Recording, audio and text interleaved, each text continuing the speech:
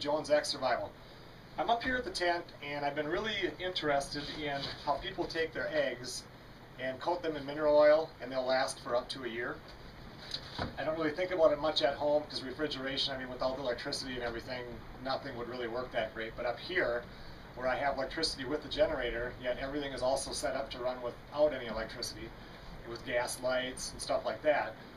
Refrigeration, which I use when I'm up here, I could never leave anything like the eggs or anything up here. I have to bring them up with me every time I come. If I was going to be up here long term, I wouldn't be able to get gas for the generator and stuff. I wouldn't have any of that, and I wouldn't be able to have eggs. My other stuff I can or dehydrate, that can stay up here, and I pull the canning stuff out in the wintertime, but the dehydrated stuff can stay. So I've watched several videos on this, and the one that I really liked was I'm Still Working.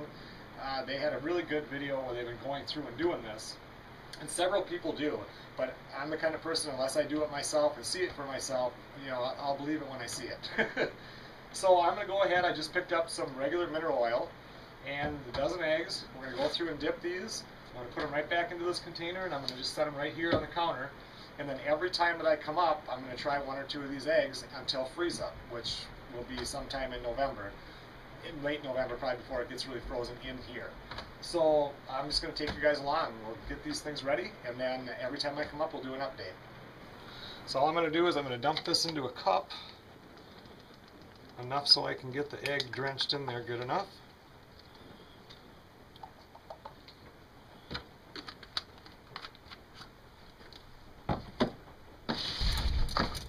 Okay, now I'm just going to take and dip these in. Like so. And put them back in here.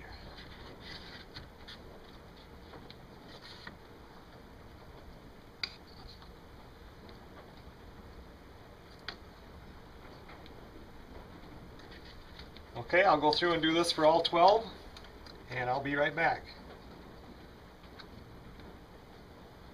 Okay, so I got all those dipped. I'm just going to dump this back in and save it.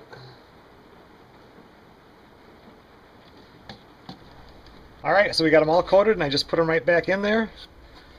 And now we're just going to close them up. I'm going to write the date on here that we started this, which is July 6th. 2012, and we'll come back. Like I said, every time I come up here, we'll go up here, we're going to crack a couple, one or whatever, depending on how many of us are up here, and we're going to cook them up.